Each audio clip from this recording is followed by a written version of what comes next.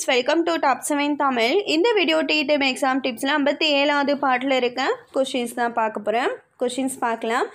மரபியல் நூற்றாண்டு என்று அழைக்கப்படுவது எந்த நூற்றாண்டுனா 19ஆம் நூற்றாண்டு. 19ஆம் நூற்றாண்டு மரபியல் நூற்றாண்டு என்று அழைக்கப்படுது. மரபியலின் தந்தை என்று அழைக்கப்படுபவர் கிரிகர் ஜோஹன் மெண்டல்.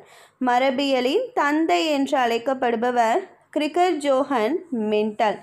ஜீன் மரபியலின் நூற்றாண்டு என்று அழைக்கப்படுவது 21ஆம் நூற்றாண்டு. ஜீன் மரபியலின் நூற்றாண்டு என்று அழைக்கப்படுவது 21ஆம் நூற்றாண்டு. ஜீன் என்ற வார்த்தையை முதலில் பயன்படுத்தியவர் ஜோஹன்சன். ஜீன் என்ற வார்த்தையை முதலில் பயன்படுத்தியவர் ஜோஹன்சன். மரபியலின் அடிப்படை அலகு எது? Answer gene.